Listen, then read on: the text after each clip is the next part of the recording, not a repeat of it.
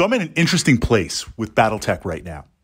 For the first time in a long time, and we're going to fix this problem immediately, all my stuff is painted.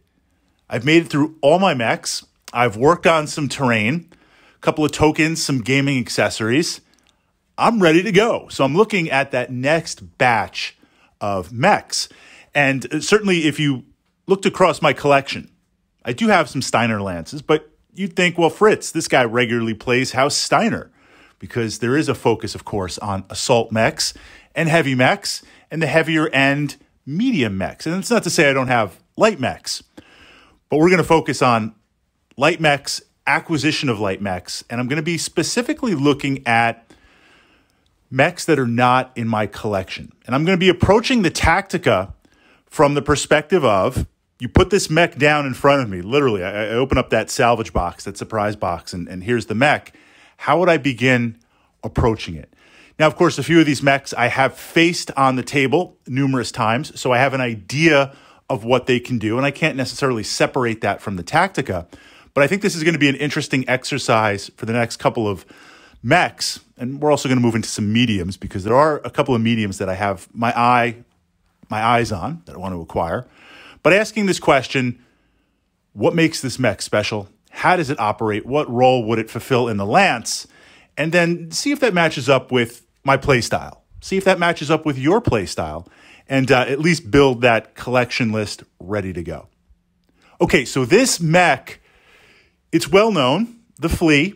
I think of it as the Battletech universe's ATST.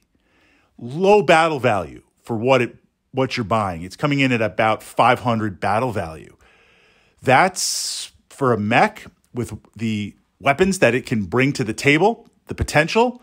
Right away, I'm very, very intrigued with it, although the design is a little bit boxy. This mech, what's interesting on this mech is the time period, of course, when you're going to be playing it, if it's an open time period. This mech is special because it is only possible due to the tech level of the game at the time. You're packing a lot of high-level tech on a light mech. So right away, compared to some of the more well-known inner sphere mechs, like I love the Locust, play it, have them. It's a step above some of these mechs, simply because for the battle value and the time period and the weapons combined, it's very, very potent. So we're jumping in, and this is stock, 2 medium pulse lasers, a flamer, and 2 small lasers.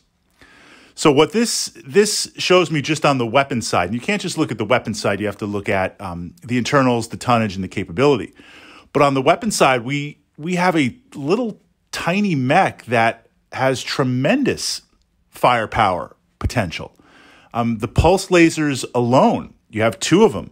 They're mediums. That's effective against light mechs. That's effective against medium mechs. That's effective against vehicles. So right there, being able to engage vehicles potentially one-on-one, light mechs one-on-one, or medium mechs with some support, because look, the Flea is a light mech, that's got bite above and beyond light mechs. Now then we're working on the flamer and the small lasers. That's got some additional bite at close range, useful against infantry, useful against lighter vehicles. So I see a mech right away that can really attach itself to a lance or work very, very well in city fight, city tech. Now we boost the speed. It has that tech, right? We're looking, it's got the mask, so potentially you can boost that outside of recon missions. Using it directly in combat opens up all sorts of fun shenanigans. And at a low battle value, you know, some of the higher echelon clan tech mechs and clan mechs that have the mask, you pop it off once, you're okay, but you continue to do it. You're like, do I want to blow the whole battle value on this? Well, the battle value is so low on the Flea, not that I want to expend it and have the legs rip off, but you can be a little bit more aggressive. So taking 3 or 4 Fleas for the battle value, boosting them behind enemy mechs for rear armor, or vehicles for, rear shot, non-hull down, opening up with those pulse lasers, that's really, really interesting. That has a lot of potential for a lot of fun. Okay, the switch over, though. This is where I see the biggest drawback of the Flea. It's a light mech. It's lightly armored. You know, it's ATST. The weapons for it, we're going to have tremendous discipline. And I say this because I know myself. I see those weapons and I'm already getting excited. And I'm already thinking about boosting, turbo boost, right? And all this type of stuff.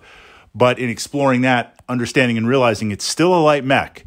If I go toe-to-toe with a medium, I'm going to get smoked.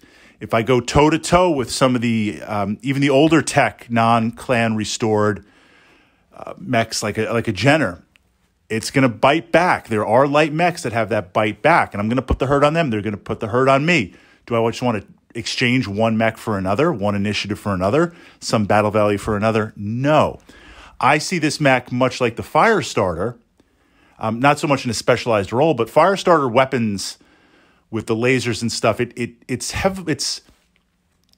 has the fire output of some medium mechs. The Flea has the firepower of some medium mechs, but we don't have the armor.